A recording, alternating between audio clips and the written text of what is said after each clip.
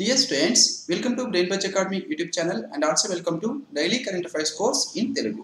This is presented by me. I am Venkateshmi Narayana Kudumula and ఈ class లో మనం August 30వ తేదీకి సంబంధించినటువంటి కరెంట్ అఫైర్స్ గురించి డిస్కస్ చేసుకుందాం. రైట్, సో దీంట్లో ఎవ్రీ కరెంట్ అఫైర్ మనం డిస్కస్ చేసుకోవడం జరుగుతుంది. మెయిన్గా వచ్చేసి Andhra Pradesh and Telangana regional current affairs కూడా మనం డిస్కస్ చేసుకోవడం జరుగుతుంది. Yes, hi everyone, good afternoon. Right, so this is our YouTube channel, బ్రెయిన్బజ్ academy YouTube channel. So దీన్ని మీరు ఇప్పటివరకు కనుక సబ్స్క్రైబ్ చేసుకున్నట్లయితే తప్పకుండా సబ్స్క్రైబ్ చేసుకోండి. అండ్ సబ్స్క్రైబ్ చేసుకున్నాక మీకు ఇలా పక్కనే ఒక బెల్ ఐకాన్ వస్తుంది. సో ఈ బెల్ ఐకాన్ మీద కనుక మీరు క్లిక్ చేసినట్లయితే దీనికి సంబంధించిన నోటిఫికేషన్స్ మొత్తం కూడా మీకు అప్ టు టైం రావడం జరుగుతుంది. అలాగే ఈ వీడియో కింద మీరు డిస్క్రిప్షన్లోకి వెళ్ళినట్లయితే ఆ వీడియోస్కి సంబంధించి పీడిఎఫ్ నోట్సెస్ కూడా మీకు అవైలబుల్ ఉంటాయి ఫ్రీగా. సో మీరు పీడిఎఫ్ నోట్స్ని కూడా ఇక్కడ డౌన్లోడ్ చేసుకోవచ్చు. Yes, good afternoon everyone. Let's start. So let's see today's current affairs. ముందుగా వచ్చేసి ఇంపార్టెంట్ డేస్ కి సంబంధించినటువంటి కరెంట్ అఫైర్స్ కనుక మనం చూసినట్టే అణు పరీక్షలకి వ్యతిరేకంగా అంతర్జాతీయ దినోత్సవం. రైట్, సో ఇక్కడ న్యూక్లియర్ టెస్ట్లు ఏవైతే లేవో ఈ న్యూక్లియర్ టెస్ట్లకి వ్యతిరేకంగా మనం వచ్చేసి అంతర్జాతీయ దినోత్సవాన్ని ప్రతి సంవత్సరం కూడా ఆగస్టు 29వ తేదీన జరుపుకోవడం జరుగుతుంది. రైట్, అణు పరీక్షలకి వ్యతిరేకంగా అంతర్జాతీయ దినోత్సవాన్ని ఐక్యరాజ్య సమితి ప్రతి సంవత్సరం కూడా ఎప్పుడు జరుపుకుంటుందంటే ఆగస్టు 29వ తేదీన జరుపుకోవడం జరుగుతుంది. అండ్ 2010వ సంవత్సరం ముఖ్యంగా మనం చూసినట్లయితే ఇక్కడ international day against nuclear test కి సంబంధించి ఇక్కడ కమెమరేషన్ ఇయర్ గా మనం దీన్ని చెప్పుకోవడం జరుగుతుంది. Inaugural, right, 2010 marked the inaugural commemoration of the International Day Against Nuclear Tests. So this is very important year కూడా మనం ఇక్కడ గుర్తుపెట్టుకోవాలి. అండ్ ప్రతి సంవత్సరం కూడా ఐక్యరాజ్య సమితి ఏ సంవత్సరాన్ని అంతర్జాతీయ అణు పరీక్షలకి వ్యతిరేకంగా అంతర్జాతీయ దినోత్సవంగా జరుపుకుంటుందంటే ఆగస్టు 29వ తేదీన జరుపుకోవడం జరుగుతుంది. అండ్ ఐక్యరాజ్య సమితి కనుక మనం చూసినట్లయితే ఐక్యరాజ్య సమితి ఇంగ్లీష్ లో దీన్ని యునైటెడ్ నేషన్స్ అంటాం. సో యునైటెడ్ నేషన్స్ ప్రస్తుత సెక్రటరీ జనరల్ వచ్చేసి ఆంటోనియో గుటెరస్ దీని యొక్క ప్రస్తుత 9వ సెక్రటరీ జనరల్ గా పనిచేస్తున్నారు. అండ్ ఐక్యరాజ్య సమితి యొక్క హెడ్ క్వార్టర్స్ వచ్చేసి యునైటెడ్ స్టేట్స్ ఆఫ్ అమెరికాలోని న్యూయార్క్ లో ఉంటుంది. వెరీ ఇంపార్టెంట్ అండి ఇవి. ఐక్యరాజ్య సమితి యొక్క ప్రస్తుత secretary general Antonio Guterres and ఐక్యరాజ్య సమితి యొక్క head quarters United states of అమెరికాలోని న్యూయార్క్ లో ఉంటుంది. అండ్ ఐక్యరాజ్య సమితిని ఎప్పుడు స్థాపించారంటే 1945 అక్టోబర్ 24వ తేదీన దీన్ని స్థాపించడం జరిగింది. సో కాబట్టి ప్రతి సంవత్సరం కూడా మనం అక్టోబర్ 24వ తేదీన ఐక్యరాజ్య సమితి దినోత్సవంగా జరుపుకుంటున్నామండి. ఐక్యరాజ్య సమితి దినోత్సవం యునైటెడ్ నేషన్స్ డేని ఎప్పుడు జరుపుకుంటామంటే ప్రతి సంవత్సరం కూడా అక్టోబర్ 24వ తేదీన జరుపుకుంటాం. ఎందుకు జరుపుకుంటాం? యాక్చువల్గా 1945 అక్టోబర్ 24న ఈ ఐక్యరాజ్య సమితిని స్థాపించారు కాబట్టి సో దాని యొక్క స్థాపించినటువంటి రోజును మనం గుర్తుంచుకొని ప్రతి సంవత్సరం కూడా అక్టోబర్ 24వ తేదీన ఐక్యరాజ్య సమితి దినోత్సవంగా జరుపుకుంటాం. అలాగే ఈ ఐక్యరాజ్య సమితి ప్రతి సంవత్సరం కూడా అణు పరీక్షలకి వ్యతిరేకంగా అంతర్జాతీయ దినోత్సవాన్ని ఆగస్టు 29వ తేదీన జరుపుకోవడం జరుగుతుంది. Right, so this is very important. Next వచ్చేసి నేషనల్ కరెంట్ అఫైర్స్, జాతీయ అంశాలకి సంబంధించినటువంటి కరెంట్ అఫైర్స్ కనుక మనం ఇక్కడ చూసినట్లయితే ఆగస్టు 29 నుండి ఆగస్టు 29వ తేదీన ఢిల్లీ నుంచి ఫిట్ ఇండియా కార్యక్రమాన్ని మన భారతదేశం యొక్క ప్రధాని నరేంద్ర మోడీ ప్రారంభించడం జరిగింది. సో మనం రీసెంట్ కరెంట్ అఫైర్స్ లో కూడా చెప్పుకున్నామండి. ఇక్కడ మన భారతదేశం యొక్క ప్రధాని నరేంద్ర మోడీ లాస్ట్ సండే ఇక్కడ మన్ కీ బాత్ ప్రోగ్రామ్ ద్వారా మన భారతదేశంలో 3 ముఖ్యమైనటువంటి కార్యక్రమాలు ప్రారంభిస్తున్నట్టుగా ప్రకటించడం జరిగింది. సో దాంట్లో ఫిట్ ఇండియా కార్యక్రమం is very important. Right, so fit India, so ప్రస్తుతం మనం చూసినట్లయితే మన ప్రపంచంలో కానీ మన భారతదేశంలో కానీ సాంకేతికత పెరిగిపోతుంది, టెక్నాలజీ పెరిగిపోతున్నటువంటి సమయంలో ప్రతి ఒక్కరు కూడా వాళ్ళ యొక్క బాడీ ఫిట్నెస్ సంబంధించి సరైనటువంటి వ్యాయామం కానీ సరైనటువంటి వాకింగ్ కానీ ఇవన్నీ కూడా చేయట్లేదు. సో దానివల్ల త్వరగా మనకి హార్ట్ అటాక్ ఇలాంటివి రావడం జరుగుతుంది. సో తక్కువ ఏజ్ లోనే రావడం జరుగుతుంది. కాబట్టి దీనికోసంగా ప్రతి ఒక్క భారతీయుడు కూడా ఫిట్ గా ఉండే విధంగా ఫిట్ ఇండియా అనేటువంటి కార్యక్రమాన్ని మన భారతదేశం యొక్క ప్రధాని నరేంద్ర మోడీ ఆగస్టు 29వ తేదీన ఢిల్లీ నుంచి ప్రారంభించడం జరిగింది. సో ఎందుకు దీన్ని ఆగస్టు 29వ తేదీన ప్రారంభించారు? మనం చెప్పుకున్నాం ఎస్టర్డే మన భారతదేశంలో జాతీయ క్రీడా దినోత్సవాన్ని జరుపుకున్నాం. ఈ ధ్యాన్ చంద్ యొక్క జయంతి సందర్భంగా ప్రతి సంవత్సరం కూడా మనం ఆగస్టు 29వ తేదీన జాతీయ క్రీడా దినోత్సవాన్ని జరుపుకుంటాం. సో ఈ 2019 ఈ జాతీయ క్రీడా దినోత్సవం సందర్భంగా ఆగస్టు 29వ తేదీన మన భారతదేశం యొక్క ప్రధాని నరేంద్ర మోడీ మన భారతదేశం యొక్క రాజధాని అయినటువంటి ఢిల్లీ నుంచి ఫిట్ ఇండియా అనేటువంటి కార్యక్రమాన్ని ప్రారంభించడం జరిగింది. రైట్, సో ఇక్కడ ఈ సాంకేతిక పరిజ్ఞానం ముఖ్యంగా ఈ టెక్నాలజీ పెరగడం వలన మనకి శారీరక శ్రమ అనేది తగ్గిపోతుంది. సో శారీరక శ్రమ లేకుండా మనం జీవన శైలికి ముఖ్యంగా శ్రమలేనటువంటి జీవన శైలి మనం అలవాటు పడిపోవడం జరిగింది. సో దీనివల్ల మన ఆరోగ్యం ఎక్కువగా మనకి వ్యాధులు రావడం కానీ, పర్టికులర్గా మనం ఫిట్నెస్గా లేకపోవడం కానీ, పర్టికులర్గా మనం చూసినట్లయితే దీనికి సంబంధించి త్వరగా హార్ట్ అటాక్స్ ఇలాంటివి రావడం కానీ ఇవన్నీ కూడా మనం ఎదుర్కొంటామని చెప్పేసి మన భారతదేశం యొక్క ప్రధాని ఇక్కడ తెలపడం జరిగింది. అండ్ హాకీ దిగ్గజం మేజర్ ధ్యాన్ చంద్ జయంతి సందర్భంగా ఫిట్ ఇండియా కార్యక్రమాన్ని మన భారతదేశం యొక్క రాజధాని ఢిల్లీ నుంచి మన భారతదేశం యొక్క ప్రధాని నరేంద్ర మోడీ ఆగస్టు 29న ప్రారంభించడం జరిగింది.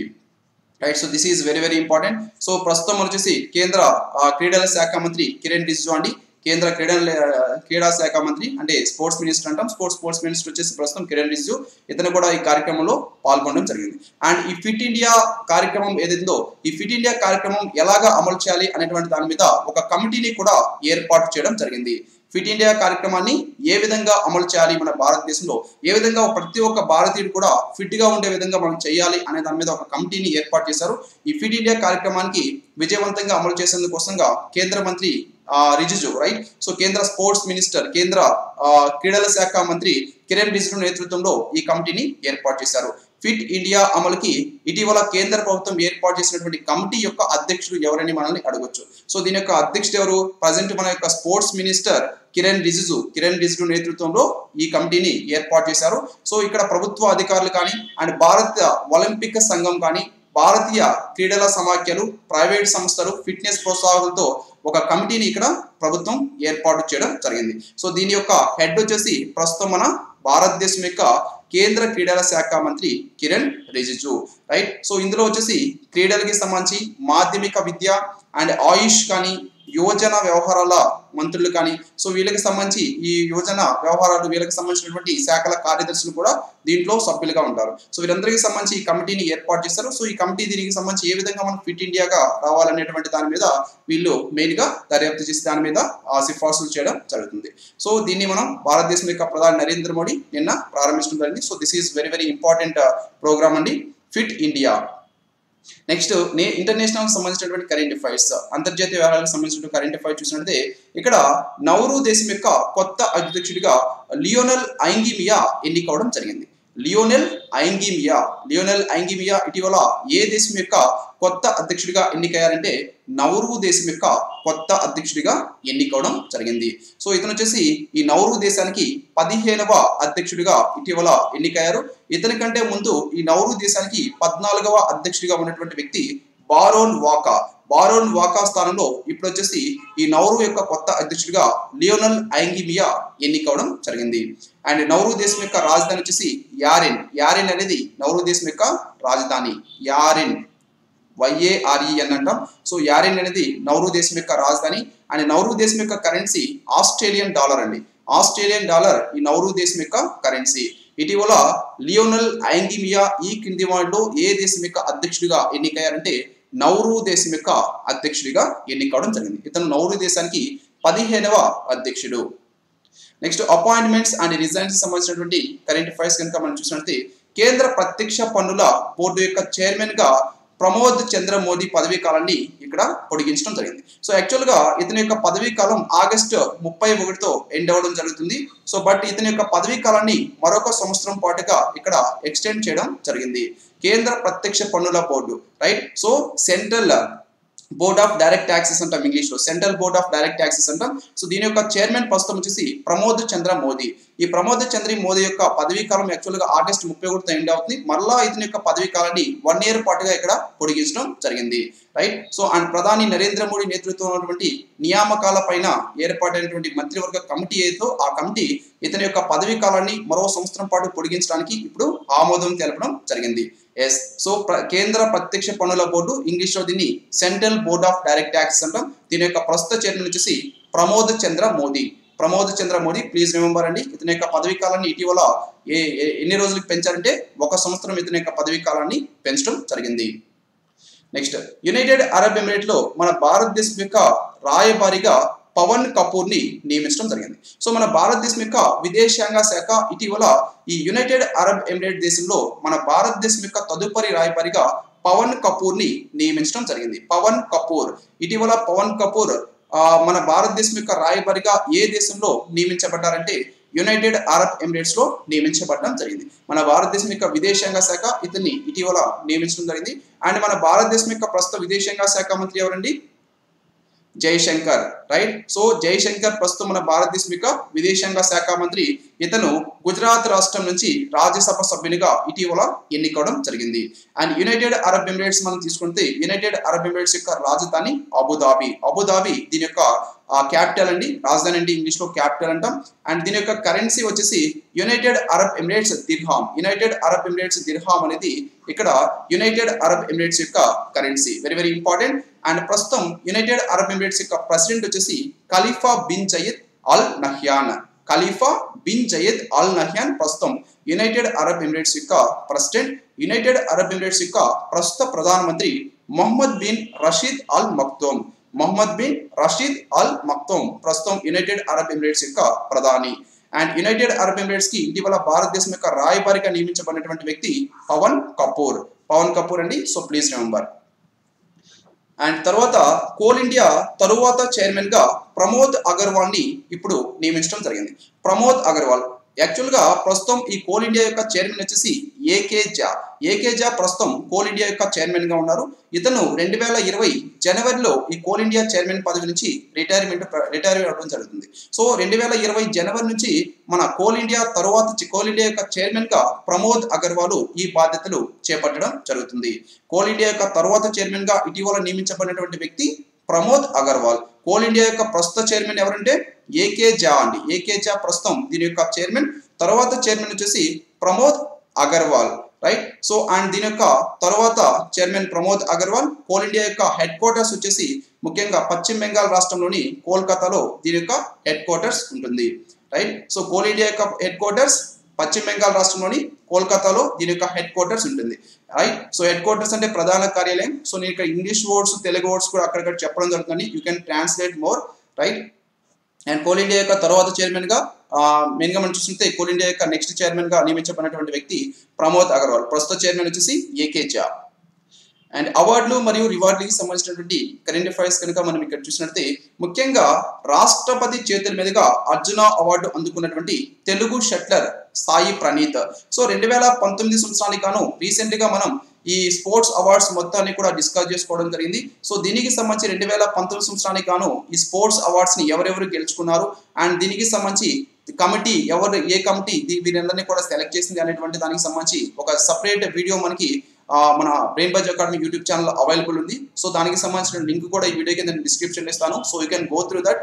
అండ్ ఇక్కడ వచ్చేసి నిన్న మనం చూసినట్టే ఆగస్ట్ 29వ తేదీన మన భారతదేశంలో జాతీయ క్రీడా దినోత్సవాన్ని జరుపుకోవడం జరిగింది. సో యాక్చువల్గా ఈ జాతీయ క్రీడా దినోత్సవం సందర్భంగా ప్రతి సంవత్సరం కూడా మన భారతదేశంలో అర్జున అవార్డు కానీ, ఖేల్ రత్న అవార్డు కానీ, సో ధ్యాన్ చంద్ అవార్డ్స్ కానీ ఇవన్నీ కూడా అందించడం జరుగుతుంది. సో కాబట్టి నిన్న మన భారతదేశంలో ఈ జాతీయ క్రీడా దినోత్సవం సందర్భంగా మన భారతదేశంలో ఈ రాష్ట్రపతి భవన్లో ఈ అవార్డుల కార్యక్రమాన్ని నిర్వహించడం జరిగింది.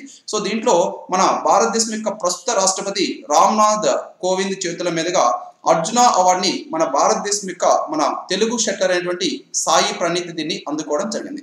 అండ్ రిమైనింగ్ 2016వ సంవత్సరానికి గాను ఈ రియో ఒలింపిక్స్ లో రజత పథక విజేతగా నిలిచినటువంటి దీపా మాలిక్ వచ్చేసి ఈ అవార్డుని పొందడం జరిగింది. ఈ అవార్డుని రాజీవ్ గాంధీ ఖేల్ రత్న అవార్డుని.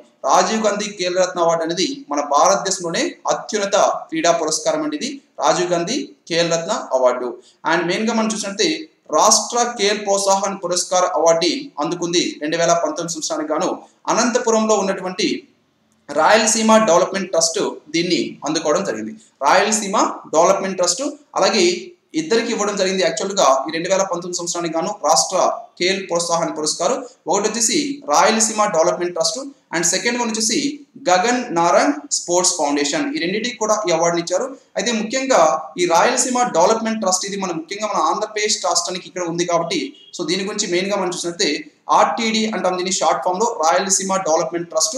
సో ఇది 90 కేంద్రాల్లో పేద మధ్య తరగతి వర్గం పిల్లలు ఎవరైతే ఉంటారో వీరికి ఈ క్రీడల్లో శిక్షణ అందించడం జరుగుతుంది, రైట్. సో ఈ విధంగా ఇది శిక్షణ అందిస్తుంది. హాకీ కానీ, ఫుట్బాల్ కానీ, క్రికెట్ కానీ, జూడో కానీ, సాఫ్ట్ బాల్ కానీ, ఖోఖో కానీ, కబడ్డీ కానీ ఇలాంటి వాటిల్లో ఓవరాల్ గా 11,000 మందికి పైగా విద్యార్థులకి ఈ విధంగా రాయలసీమ డెవలప్మెంట్ ట్రస్ట్ శిక్షణ అందించడం జరుగుతుంది. సో ఈ రాయలసీమ డెవలప్మెంట్ ట్రస్ట్ అందిస్తున్నటువంటి ఈ సేవల్ని ఇప్పుడు కేంద్ర ప్రభుత్వం గుర్తించి 2019 సంవత్సరానికి గాను రాష్ట్ర ఖేల్ ప్రోత్సాహన్ పురస్కారాన్ని ప్రకటించడం జరిగింది. సో దీన్ని నిన్న మన భారతదేశం యొక్క జాతీయ క్రీడా దినోత్సవం సందర్భంగా ఇది ఈ రాయలసీమ డెవలప్మెంట్ ట్రస్ట్ యొక్క డైరెక్టర్ మాంచో ఫెర్రర్, దీని యొక్క డైరెక్టర్ వచ్చేసి మాంచో ఫెర్రర్ కి రాష్ట్రపతి రామ్నాథ్ కోవింద్ ఈ అవార్డుని అందజేయడం జరిగింది. అండ్ ఈ విధంగా రాష్ట్ర ఖేల్ ప్రోత్సాహన్ పురస్కార్ విభాగంలోనే మెయిన్ గా గగన్ నారంగ్ స్పోర్ట్స్ ఫౌండేషన్ కూడా ఈ అవార్డు ఇవ్వడం జరిగింది. సో ఈ విధంగా ఈ రెండింటికి అవార్డు ఇచ్చారు. అండ్ ఓవరాల్ గా మనం ఏ కేటగిరీలో ఏ అవార్డుని గెలుచుకున్నారు, రైట్. సో మెయిన్ గా వచ్చేసి ఇక్కడ రాజీవ్ గాంధీ ఖేల్ రత్న అవార్డు మన భారతదేశం యొక్క అత్యున్నత స్పోర్ట్స్ అవార్డుగా దీన్ని మనం చెప్పుకుంటాం. సో దీన్ని 2019 సంవత్సరానికి ఇద్దరికి ఇవ్వడం జరిగింది. ఒకరు వచ్చేసి Bajrang Punia and another one వచ్చేసి దీపా మాలిక్, రైట్. సో వీరిద్దరు కూడా ఈ అవార్డుని పొందడం జరిగింది. సో ఇక్కడ బజరంగ్ పునియా ఎస్టర్డే ఈ అవార్డుని తీసుకోలేదు, సో ఎందుకంటే అతను అందుబాటులో లేడు. అండ్ దీపా మాలిక్ మాత్రం ఎస్టర్డే రాష్ట్రపతి రామ్నాథ్ కోవింద్ చేతుల మీదుగా ఈ అవార్డుని అందుకోవడం జరిగింది. అండ్ 2019 సంవత్సరానికి గాను అర్జున అవార్డు విజేతలు వచ్చేసి రవీంద్ర జడేజా, మహమ్మద్ అనాస్. రవీంద్ర జడేజా మనకు తెలుసు cricket player, cricket allrounder. And Mohammed అనాస్ వచ్చేసి athletics player. And Gurpreet Singh కానీ, సోనియా లాథర్ కానీ, అండ్ చింగ్లెన్ సనా సింగ్ హాకీకి అవార్డులు పొందడం జరిగింది. అండ్ భాస్కరన్ వచ్చేసి వెయిట్ లిఫ్టింగ్ లో.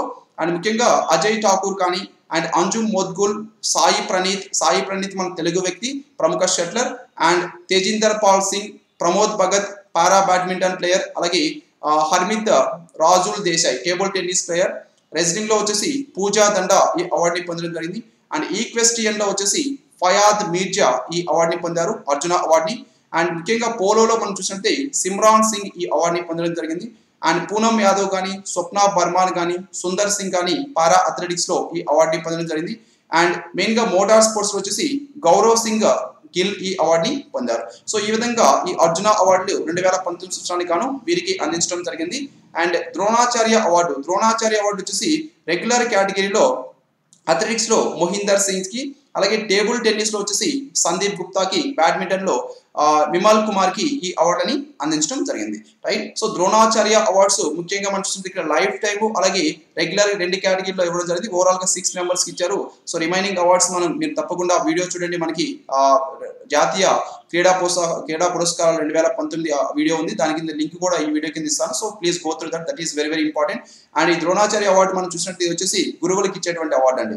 ఓవరాల్ గా రాజీవ్ గాంధీ ఖేల్ రత్న కానీ, అర్జున అవార్డు కానీ, ధ్యాన్ చంద్ అవార్డు కానీ ఇవన్నీ కూడా స్పోర్ట్స్ పర్సన్స్ కి ఇస్తారు. ద్రోణాచార్య అవార్డు వచ్చేసి గురువులకు ఇచ్చేటువంటి award, right. And Dhyan Chand award వచ్చేసి ముఖ్యంగా రెజ్లింగ్ ప్లేయర్ మనోజ్ కుమార్ కి, ఆర్చరీ ప్లేయర్ లాల్రిమ్ సంగాకి, అలాగే టేబుల్ టెన్నిస్ లో అరూప్ బాసక్కి, అలాగే టెన్నిస్ లో వచ్చేసి నితిన్ కీర్తనేకి, హాకీలో ఫ్రెడరిక్స్ కి. సో వీరికి 2019 సంవత్సరానికి గాను ఈ అవార్డుని మన భారతదేశం యొక్క రాష్ట్రపతి రామ్నాథ్ కోవింద్ ఈ జాతీయ క్రీడా దినోత్సవం సందర్భంగా ఆగస్టు 29వ తేదీన ఈ రాష్ట్రపతి భవన్ లో జరిగినటువంటి అవార్డుల కార్యక్రమంలో అందించడం జరిగింది.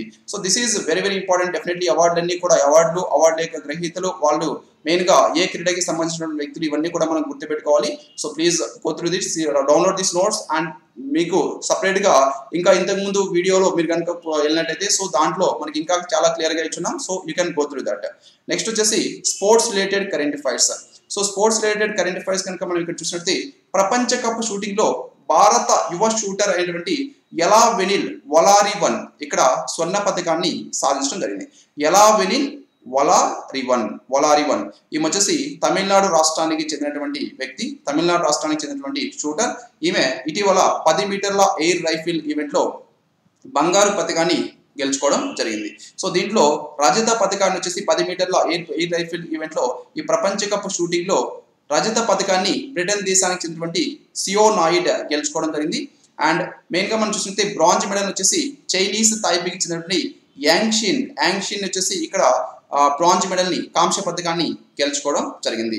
సో ఇక్కడ వచ్చేసి బ్రిటన్ దేశానికి చెందినటువంటి సియో నాయుడు వచ్చేసి రజత పథకాన్ని, మన భారతదేశంలోని తమిళనాడు రాష్ట్రానికి చెందినటువంటి యలావెనిల్ వలారివన్ ఇక్కడ స్వర్ణ పథకాన్ని గెలుచుకోవడం జరిగింది. ప్రపంచ cup shooting 2019 very important. So please remember.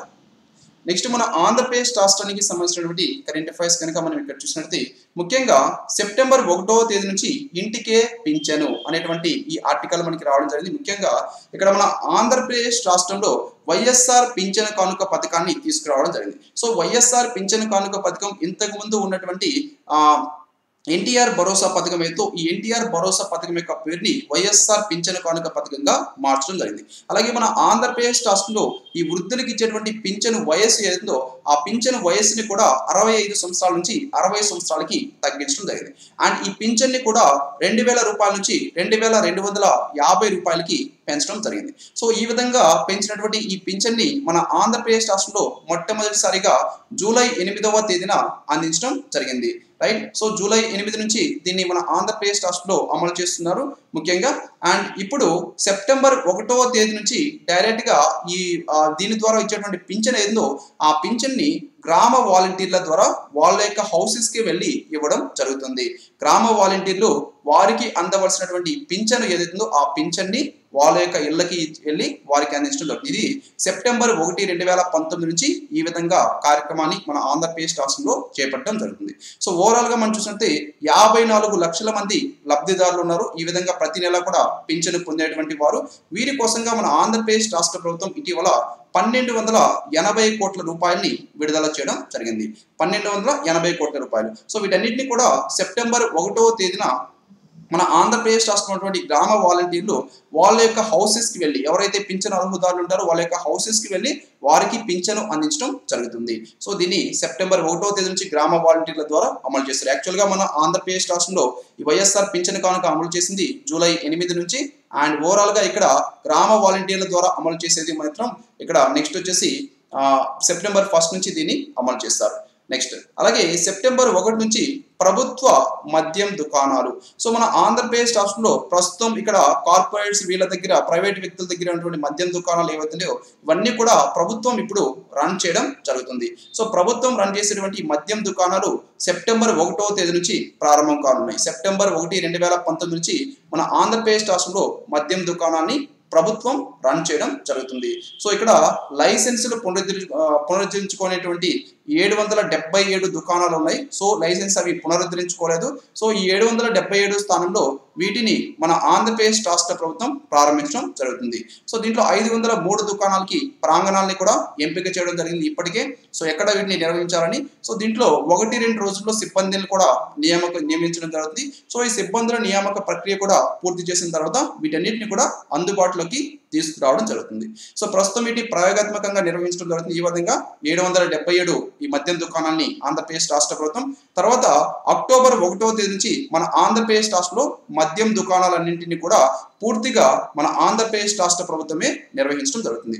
Andhra Pradesh రాష్ట్రంలో ఈ విధంగా 777 దుకాణాలని సెప్టెంబర్ 1వ తేదీ నుంచి ఆంధ్రప్రదేశ్ రాష్ట్ర ప్రభుత్వం ఇక్కడ ముఖ్యంగా మనం చూసినట్లయితే ఇక్కడ వచ్చేసి ఎంపిక ఈ ప్రాంగణాలు ఏవైతే వీటన్నిటిని కూడా అందుబాటులోకి తీసుకొస్తారు. ప్రయోగాత్మకంగా వీటిని నిర్వహించడం జరుగుతుంది. తర్వాత అక్టోబర్ 1వ తేదీ నుంచి మన ఆంధ్రప్రదేశ్ రాష్ట్రంలో ఉన్నటువంటి ప్రతి ఒక్క మద్యం దుకాణాన్ని కూడా మన ఆంధ్రప్రదేశ్ రాష్ట్ర ప్రభుత్వమే నిర్వహించడం జరుగుతుంది.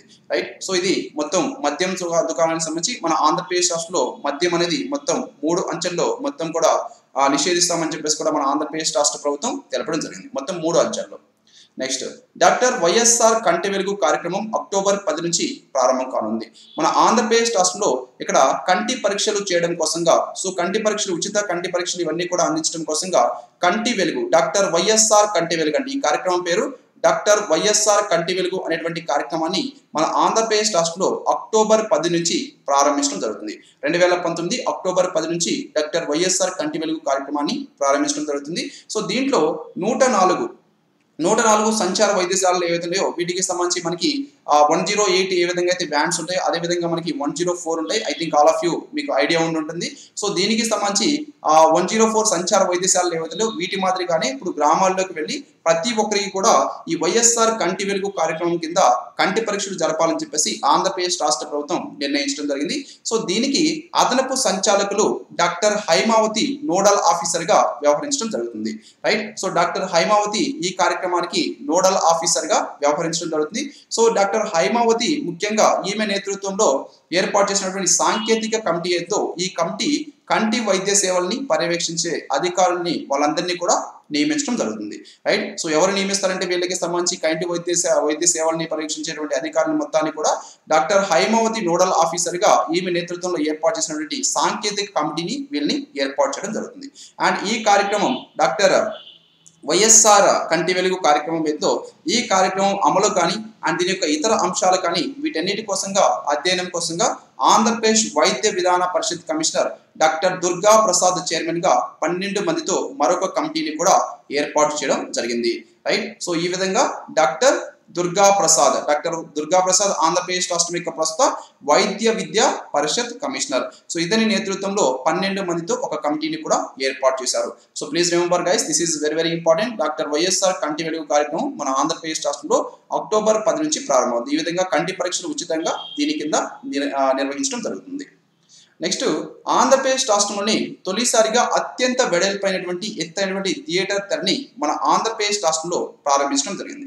రైట్. సో ఇది మన భారతదేశంలోని మొట్టమొదటిసారి అత్యంత వెడల్పైనటువంటి అలాగే అత్యంత ఎత్తైనటువంటి థియేటర్ అండి. So movie theatre. సో దీనికి సంబంధించి ఇది మన ఆంధ్రప్రదేశ్ రాష్ట్రంలో నెల్లూరు జిల్లాలోని సూళ్లూరుపేట సమీపంలో ఉన్నటువంటి పిండిపాలెంలో దీన్ని ప్రారంభించడం జరిగింది. సో పిండిపాలెంలో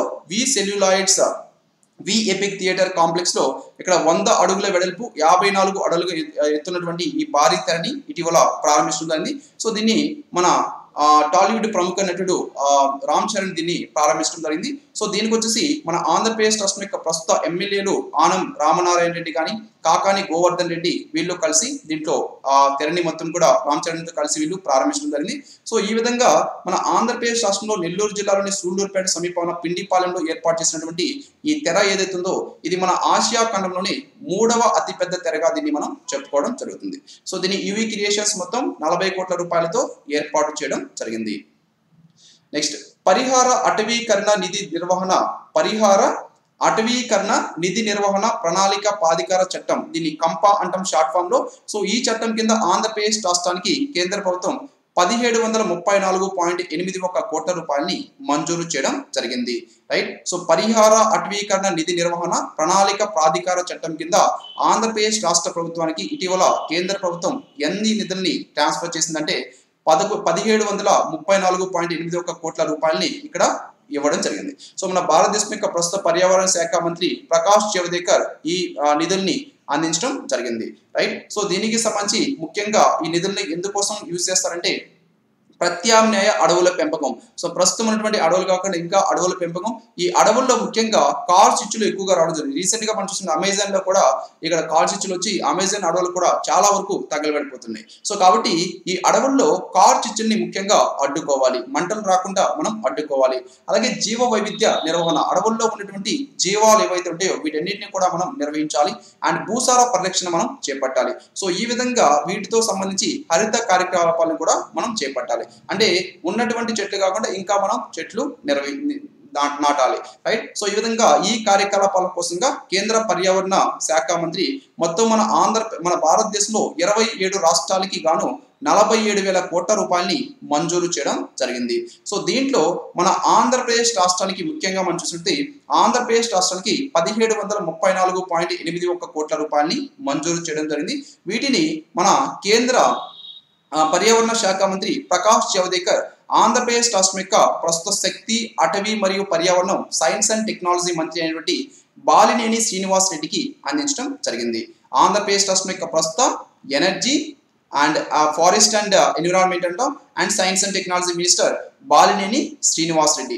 ఇతనికి ప్రస్తుతం కేంద్ర పర్యావరణ శాఖ మంత్రి, కేంద్ర ఎన్విరాన్మెంట్ మినిస్టర్ ప్రకాష్ జావడేకర్ ఈ చెక్ ని అందించడం జరిగింది. సో మన ఆంధ్రప్రదేశ్ రాష్ట్రంతో పాటుగా తెలంగాణ రాష్ట్రానికి అలాగే ఓవరాల్ గా 47,436 కోట్ల మొత్తంలో ఒడిస్సాకి 5,933 కోట్ల రూపాయలని అత్యధికంగా ఇక్కడ అందించడం జరిగింది.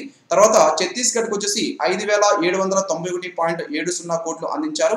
మధ్యప్రదేశ్ రాష్ట్రానికి 5,196.69 కోట్ల రూపాయలని అందించడం జరిగింది. సో ఇది ముఖ్యంగా మన ఆంధ్రప్రదేశ్ రాష్ట్రానికి వీటి ద్వారా అందించినటువంటి నిధులండి. రీసెంట్ గా పరిహార అటవీకరణ నిధి నిర్వహణ ప్రణాళిక సాధికార చట్టం కింద ఈ నిధుల్ని కేంద్ర ప్రభుత్వం మనకి ఇవ్వడం జరిగింది.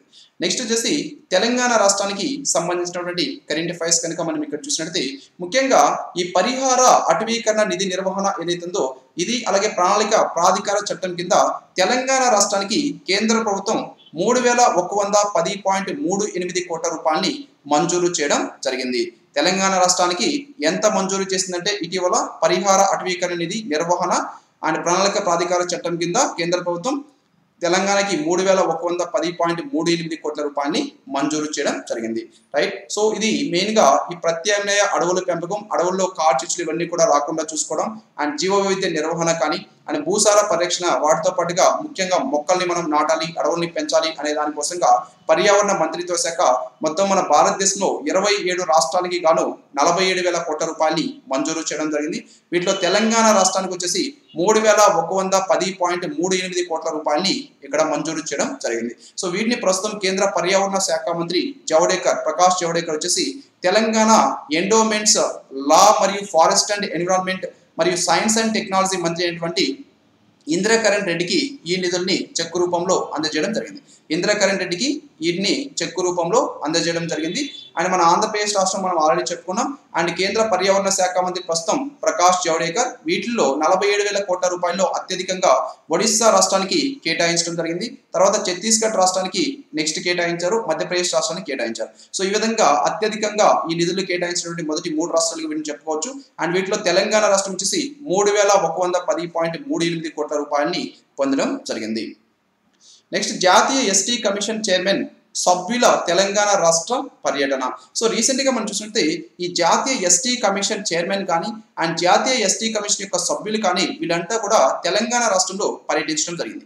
అండ్ ఈ తెలంగాణ రాష్ట్రంలో వీళ్ళు పర్యటించి ఈ జాతీయ ఎస్టీ కమిషన్ యొక్క చైర్మన్ ప్రస్తుతం మనం చూసినట్టే నందకుమార్ సాయి. సో ఈ నందకుమార్ సాయి ఈ పంచాయతీల్లో గిరిజనుల స్వయం ప్రగతి అనేది చాలా బాగుందని చెప్పేసి అలాగే తెలంగాణ రాష్ట్రంలో ఇంప్లిమెంట్ చేస్తున్నటువంటి స్కీమ్స్ చాలా బాగా ఇక్కడ గిరిజనులకి ఉపయోగపడుతున్నాయని చెప్పేసి వాళ్ళ ద్వారా గిరిజనుల యొక్క ప్రగతి చాలా వరకు సాధిస్తుందని చెప్పేసి ఈ విధంగా తెలంగాణ రాష్ట్రం ఈ కార్యక్రమాన్ని మంచి కార్యక్రమాలు చేపడుతుందని కూడా ఇతను తెలపడం జరిగింది. సో జాతీయ ఎస్టీ కమిషన్ చైర్మన్ ప్రస్తుతం వచ్చేసి నందకుమార్ సాయి అండి. ఇది మనకి చాలా చాలా ఇంపార్టెంట్. జాతీయ ఎస్టీ కమిషన్ ఇది కాన్స్టిట్యూషనల్ బాడీ, రైట్. సో దీంట్లో మెయిన్ గా ఈ జాతీయ ఎస్టీ కమిషన్ షెడ్యూల్డ్ కులాలు తెగలు దీనికి సంబంధించి రాజ్యాంగంలో ఉన్నటువంటి ముఖ్యమైనటువంటి పాయింట్స్ మొత్తం కూడా ఇక్కడ మీకు ఇవ్వడం జరిగింది. So this is very very important. మీరు ఇక్కడ ఇది మొత్తం కూడా చదువుకోవచ్చు.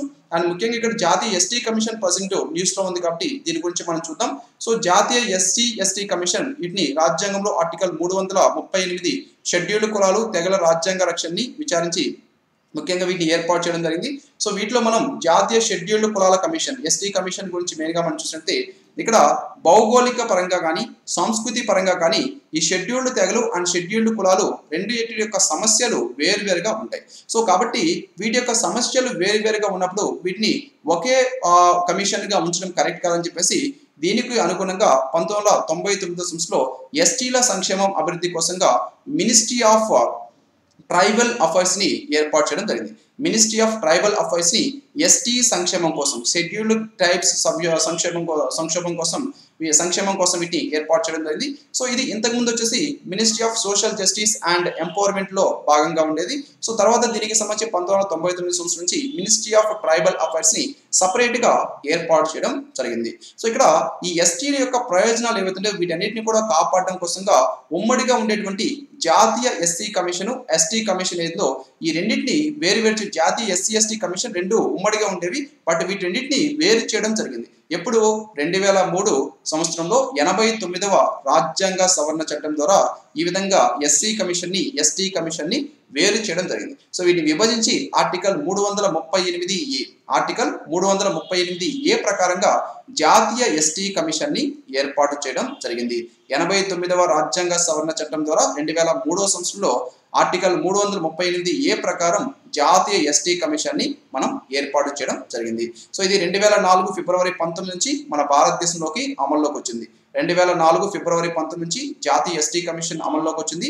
అండ్ ఈ కమిషన్ మెయిన్ గా ఏ విధంగా ఈ కమిషన్ ని ఏర్పాటు చేశారు, దీని యొక్క విధులు, అధికారులు, సభ్యుల కాలపరిమితి ఇవన్నీ కూడా ఇంతకు ముందు ఉన్నటువంటి జాతీయ ఎస్టీ కమిషన్ లో ఏ విధంగా అయితే ఉంటాయో అదే విధంగా ఉంటుంది. సో ప్రస్తుతం ఈ జాతీయ ఎస్టీ కమిషన్ యొక్క చైర్మన్ వచ్చేసి డాక్టర్ నందకుమార్ సాయి. సో ఇతను ఇప్పుడు ఈ తెలంగాణ రాష్ట్రాన్ని ఇటీవల సందర్శించారు కాబట్టి ఇది మనం పర్టికులర్ గా చెప్పుకోవడం జరుగుతుంది. సో అయితే దీంట్లో సభ్యులు వాళ్ళంతా కూడా ఏ విధంగా ఉంటారు, రైట్? సో యాక్చువల్ గా మనం చూస్తుంటే మన భారతదేశంలో 2003 సంవత్సరంలో 89వ రాజ్యాంగ సవరణ చట్టం ద్వారా ఇంతకు ముందు ఒకే విధంగా ఉన్నటువంటి SC/ST కమిషన్ ని రెండింటిగా మనం డివైడ్ చేయడం జరిగింది. సో దీంట్లో ఆర్టికల్ 338A ప్రకారం జాతీయ ST కమిషన్ ని మనం ఏర్పాటు చేశాం. సో ఈ విభజన 2004 ఫిబ్రవరి 19 నుంచి అమల్లోకి వచ్చింది. అయితే ఇక్కడ జాతీయ SC కమిషన్ ఏ విధంగా అయితే సభ్యులు దాంట్లో ఏ విధంగా అయితే వాళ్ళ యొక్క పదవీ కాలం ఇవన్నీ ఉంటాయో అదే విధంగా ST కమిషన్ లో కూడా ఉంటాయి. సో అయితే ఇప్పుడు ST కమిషన్ ఏ విధంగా ఉంటాయి, దీంట్లో ఒక చైర్పర్సన్ ఉంటారు. సో ప్రస్తుతం ST కమిషన్ యొక్క చైర్మన్ ఎవరు, నందకుమార్, రైట్?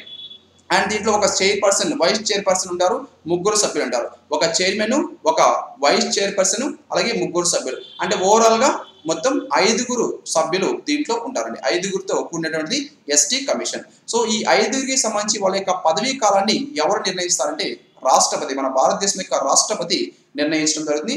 అండ్ వీళ్ళ యొక్క నియమానుసారం వారి యొక్క పదవీ కాలం వచ్చేసి 3 సంవత్సరాలు కొనసాగడం జరుగుతుంది, రైట్? సో యాక్చువల్గా వీళ్ళు వచ్చేసి 3 సంవత్సరాల పాటు ఈ విధంగా ఈ పదవిలో కొనసాగుతారు, రైట్? సో ప్రస్తుతం ఈ విధంగా మనకి భారతదేశంలో జాతీయ షెడ్యూల్డ్ కులాల కమిషన్ అనేది ఉంది, ST కమిషన్, SC కమిషన్ ఉంది. రీసెంట్ గా మనం చూస్తే మన భారతదేశంలో ఇక్కడ మెయిన్ గా